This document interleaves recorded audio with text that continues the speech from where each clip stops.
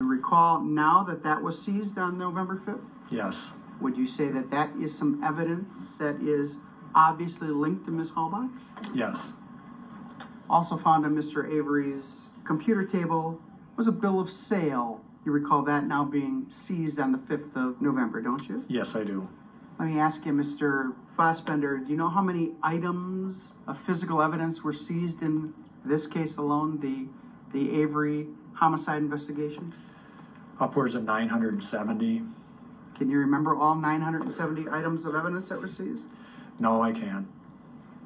None of those exhibits ever show that Teresa was inside the trailer, do they? No.